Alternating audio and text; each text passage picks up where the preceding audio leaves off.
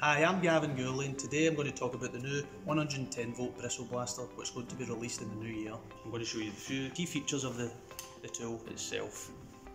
So here we have our new technology, the same high performance as a pneumatic and electric, but also it fits two belts, which means quicker and wider surface preparation.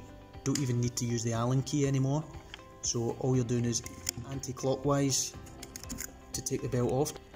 Back on, just line it in with the grooves and clockwise to lock again. With the dead man switch, all you're doing is putting the finger down on the red button